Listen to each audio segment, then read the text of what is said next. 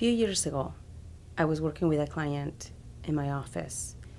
The client reported that she was having trouble cleaning her house and doing her chores at home. I offered to make her a referral. She said, "No, I want you to do it." I let her know that the referral I was making would be people who were very professional and will help her with the chores that she needed help with. She leaned forward and she said, "No, I want you to do it." I explained to her that that was not part of my job and it was beyond my role.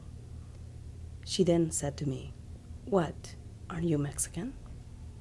Just like you, I'm an SEIU member, and I would not want to be judged by the color of my skin or defined by my ethnicity or what roles I should have in the work field.